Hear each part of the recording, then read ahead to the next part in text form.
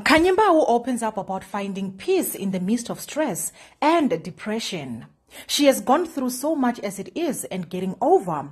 A decade relationship with her ex was one of them. And also getting through a very rough year on finances and the world too, where even her car got repossessed and her jean also fell off the market as people were not buying it also.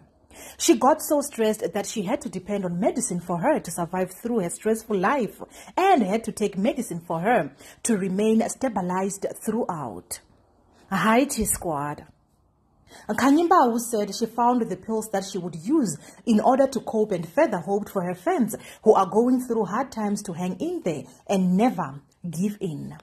I found this in my medical drawer. Hard to believe I depended on meds to cope. I know there are many dealing and going through the most. Hang in there. Fight, you got this, Khanyi said. Her T-Squad, obviously, now she has found happiness and stability in her life, moved to Dubai, started a business, and is now more happier. And we are happy for her. And that's it for now, T-Squad. Do leave your comments down below. I love you.